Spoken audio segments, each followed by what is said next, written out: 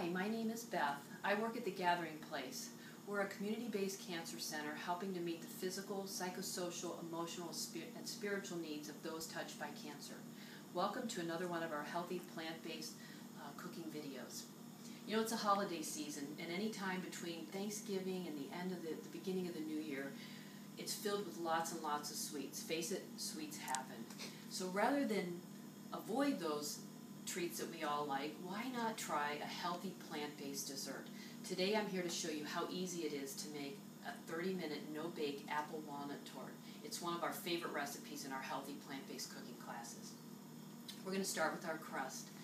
3 ingredients here, well actually 4 today because I'm going to mix some pecans, but you can use a combination of walnuts, which are a healthy omega-3 that we need for our immune system and health, heart health, as well as some medjool dates. These are a Turkish date. They're a little bit on the sweet side, so we don't have to add any sugar or anything else to the crust. I want to make sure I've removed the seed at the end and the pit inside. So what I've done is I've taken a handful of walnuts, pecans, and I make sure I toast those before I put them in to help pull out that nice flavor, and a little bit of sea salt. And I'm going to put that in my food processor, and I grind it up just until I get to the point where I can hold that together without falling apart. Now, you want to make sure it sticks together, but you don't want to make it too pasty.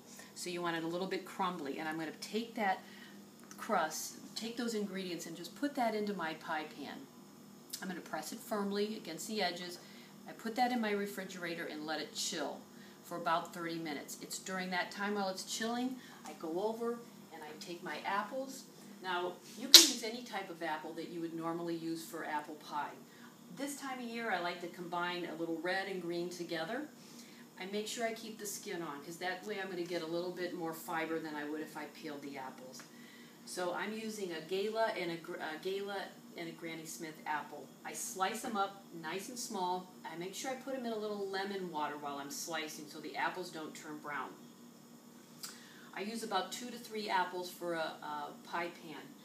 I'm going to put those apples into a saute pan, and the only other thing I'm going to add is I'm going to add some apple juice.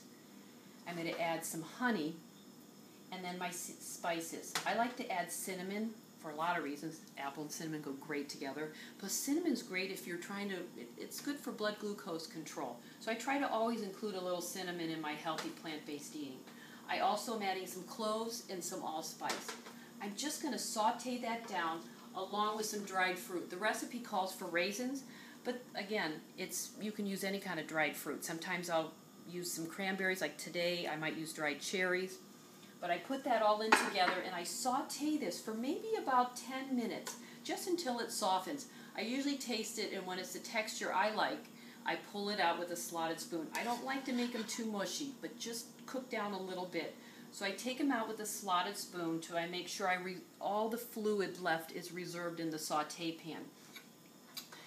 I reduce the fluid from the apple juice and the cooked apples and spices down to half of what it was.